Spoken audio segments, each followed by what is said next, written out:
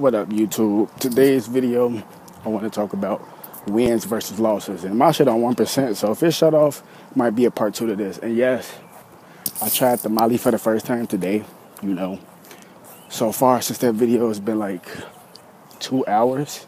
And so far, I'm gonna be honest, bro, it's pretty decent. Like, the way it affected me is I'm still on the shit, whatever, but it makes me feel more focused. Like, I'm more in tune. You know what I'm saying? It's like, think about a lot of shit. Like, real talk. It ain't just on no tweak shit, It affects everybody differently, just like smoking weed. Some people smoke weed and tweak the fuck out.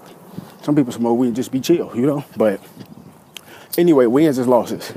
A lot of people are sore losers. They can't deal with a loss. But losing is a part of life. You see what I'm saying? And a lot of people know that. But at the same time, guess what? Winning is a part of life too. You see what I'm saying? Because for every win, you must take a loss. And for every loss, you must take a win, right? Balance, you see what I'm saying? But I'm just letting you know, people, if you're a sore loser, you need to get past that shit because everybody loses, no matter what.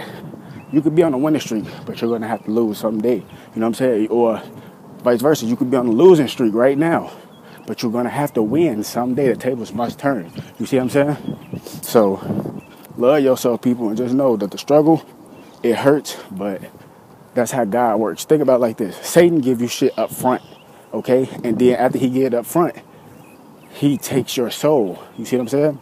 Because he the one who gave you all that shit up front quick as hell. You see what I'm saying? Quick fix. God, he gonna make you go through the struggle.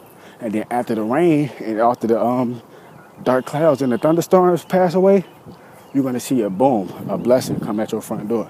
That's wins versus losses, people.